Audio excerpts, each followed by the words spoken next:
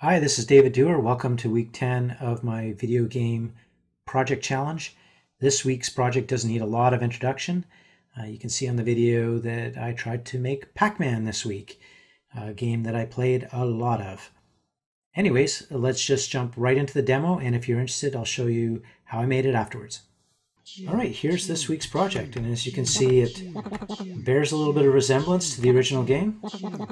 I can move around, eat pellets. There are ghosts, they're moving around. I have these power pellets I can hit, and I can't eat the ghosts yet, so I just go right through them, but that's something I could build in if I had more time.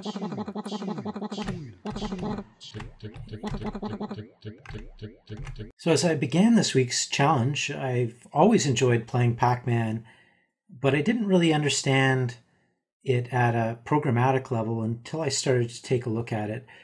And there's some really interesting things in this game.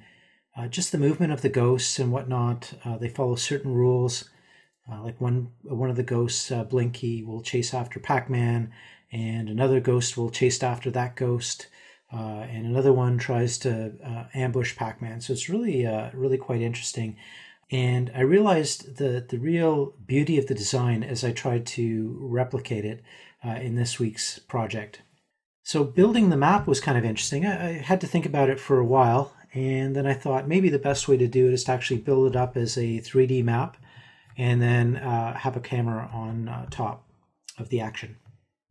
And so I took the screen cap from the original video game into Maya, and I painstakingly laid it out and tried to map it so that there's a known number of centimeters between the different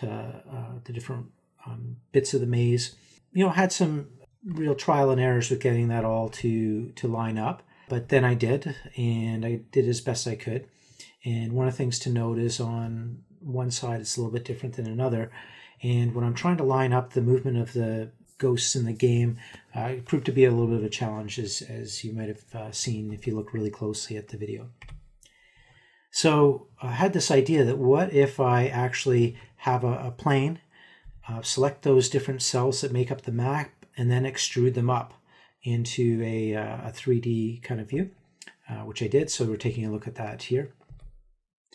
There's another view of it. And this is it in the game after I've applied different coloring to the bevels that went around the edges.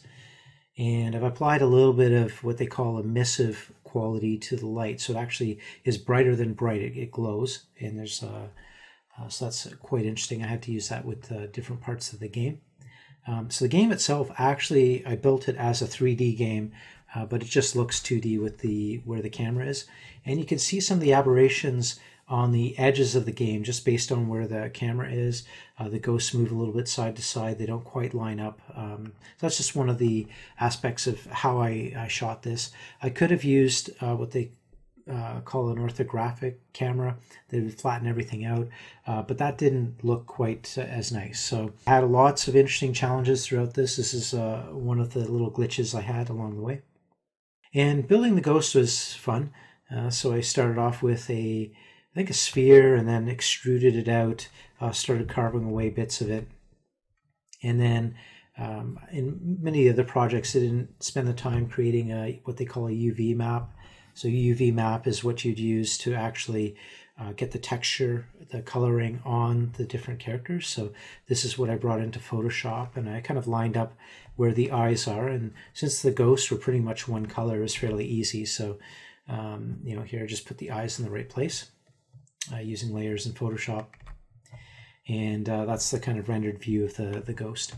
So I thought it'd be interesting to show you how I brought Pac-Man to life, just to give you an idea, just in case you're interested in doing it yourself.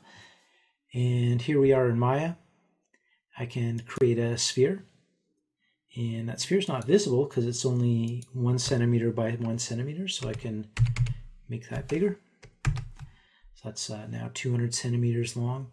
I can have more success if I go into one of the other views, so I'm just going to switch into the front view here. Zoom back so I can see it. And then I can select vertices. There's a little bit of a trick to get all these things to line up if I actually scale it.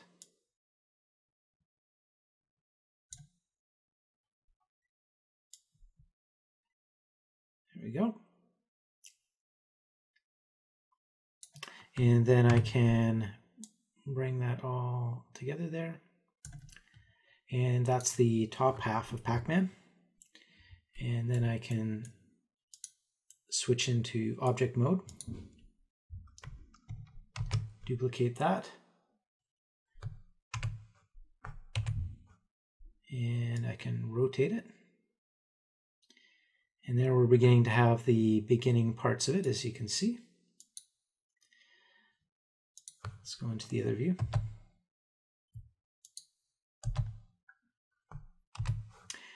So we can give this a material, assign a new material to it. In this case, we've got a lot of choices here in Maya. We'll use Blinn.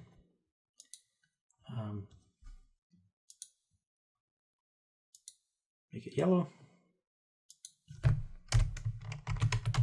Give it a name. And then we can apply that material to the bottom part. And there we go. So we've got the basics of Pacman coming together there. And if we want to animate it, basically what we can use is keyframes. So I'll set a keyframe here.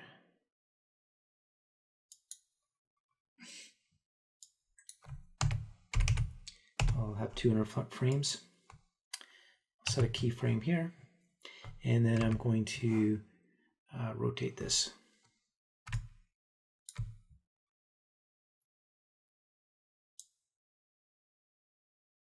Oops.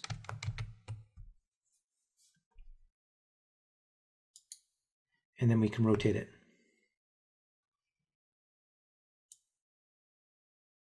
Maybe there. And then we can animate this. So you can basically see that there's some animation going on there, and we can animate the bottom part as well. Select it. Set a keyframe, set another keyframe, go back to the same spot there, and rotate that down, and then animate it. And of course in the game it animates a lot faster, but this gives you an idea of how I created Pacman for the game. This is my week 10 project. I hope you come back for week 11.